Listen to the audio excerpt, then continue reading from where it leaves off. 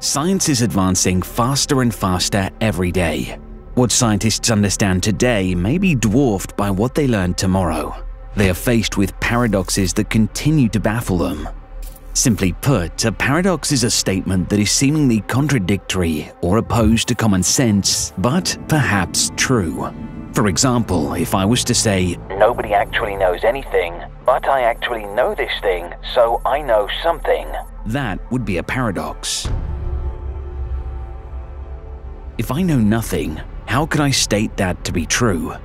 In this video, we're going to talk about 7 popular paradoxes that continue to keep scientists awake at night. The Fermi Paradox, or silent universe. You may have heard the question, where are all the aliens? This is a common question asked by scientists, researchers, and skeptics.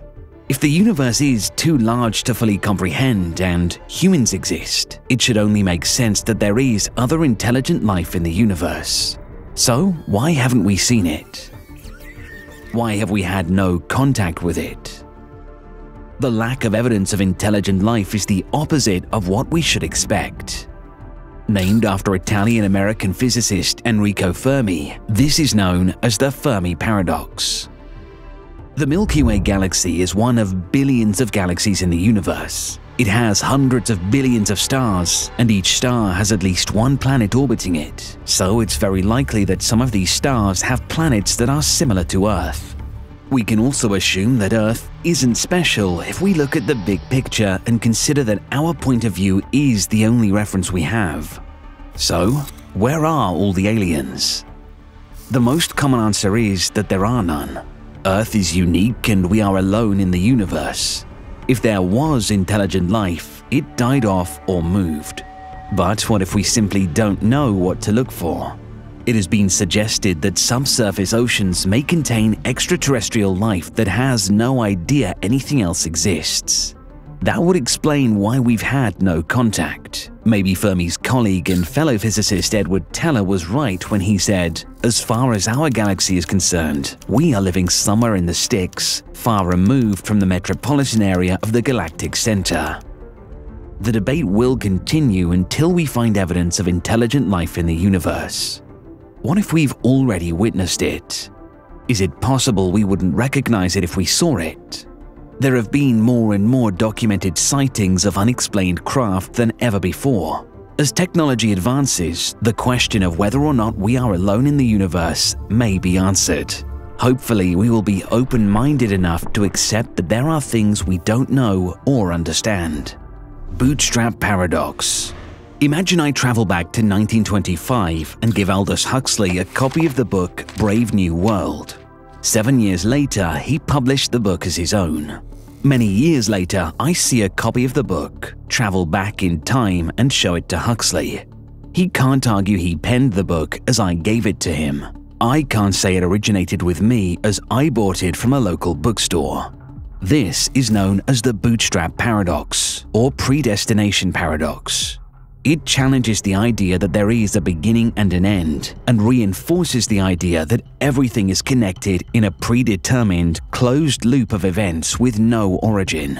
Adding to the mystery, let's consider the Grandfather Paradox. Grandfather Paradox.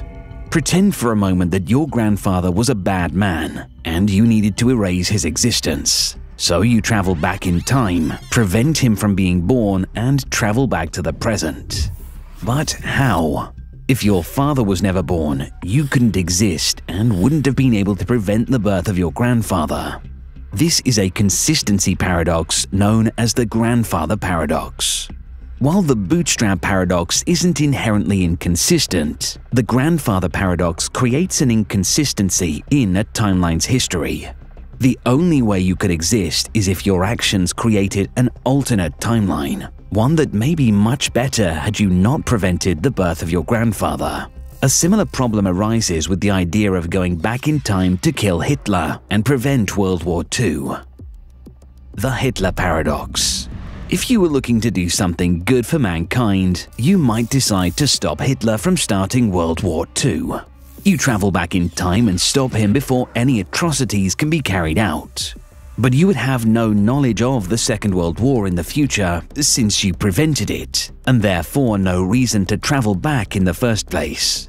Next, let's discuss the world of quantum physics. The observer's paradox. Albert Einstein said, "I don't believe in quantum physics because I believe the moon is there even when I'm not looking at it." It's a profound statement and one that has opened the eyes and minds of scientists regarding quantum theories. The idea behind the observer's effect is that instruments used to add light to microscopic particles in order for them to be seen change where it is and how it's moving. Macroscopic objects like baseballs are largely unaffected when we look at them. For example, when you throw a baseball at a wall, you can predict where it will be during its flight, where it will hit the wall, how it will bounce, and what it will do afterward. When dealing with microscopic particles, none of these things can be predicted, making the results of quantum experiments random. This has been discovered by performing the double slit experiment. Double slit experiment. In 1801, Thomas Young performed an experiment to measure the wave behavior of visible light. This is known as the double slit experiment. At that time, long before the development of quantum mechanics, it was thought that light was made up of either waves or particles. Young believed his experiment proved that light was, in fact, made of waves, based on the brightness of the light being affected by the addition and subtraction of interference to the front of the wave. The double slit experiment is performed by shining light through two narrow slits and observing it on a screen.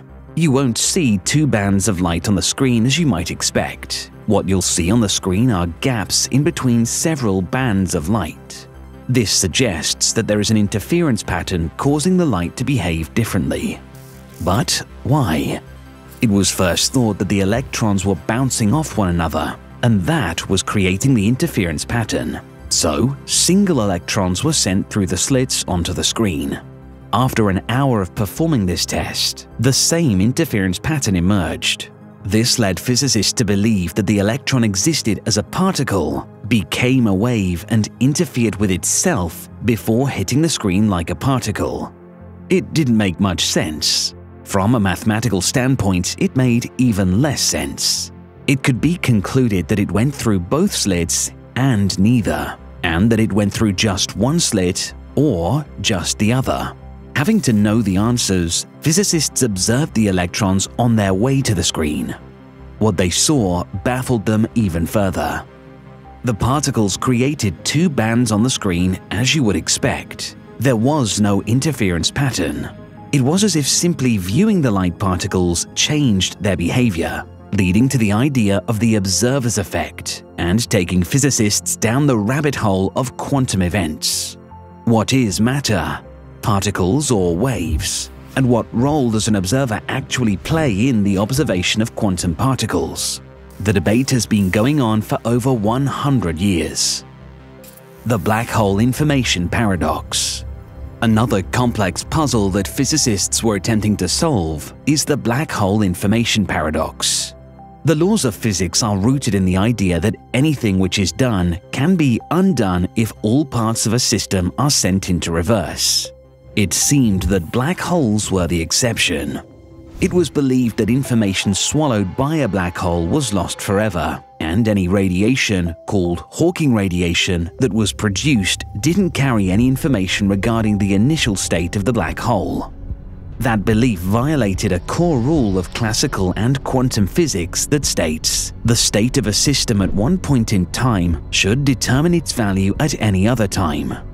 Research over the last 50 years has finally shed some light on this issue and has led physicists to believe this paradox may be no more. They say there's a chance that the inside of a black hole is connected to the inside of another black hole through a wormhole, and that deep within black holes there's a special region called an island. The region is both inside the black hole and also outside the black hole at the same time. The information that's within the island is also outside it and can escape the black hole's destruction. So the information is never truly destroyed, even if the black hole evaporates away completely and disappears, solving the paradox. The twin paradox. The twin paradox is the most famous of all the seeming inconsistencies of special relativity. Special relativity states that a clock attached to a moving object will tick at a slower rate than one that isn't moving. This means that a person who is moving will age slower than a person who is stationary. This creates a paradox, since person A can claim that person B is the one who is moving and they are not. Person B can make the same claim about person A, yet one of them is objectively older. This can be solved by understanding time dilation, and isn't really a paradox at all. Time dilation can be defined as the slowing down of a clock as determined by an observer who is in relative motion with respect to that clock. Simply put, if person A stays on Earth and person B flies in a rocket ship to the moon and back, person B will have aged less during that time than person A. Let us know in the comment section below what paradox you find most interesting, and don't forget to like and subscribe. Thanks for watching.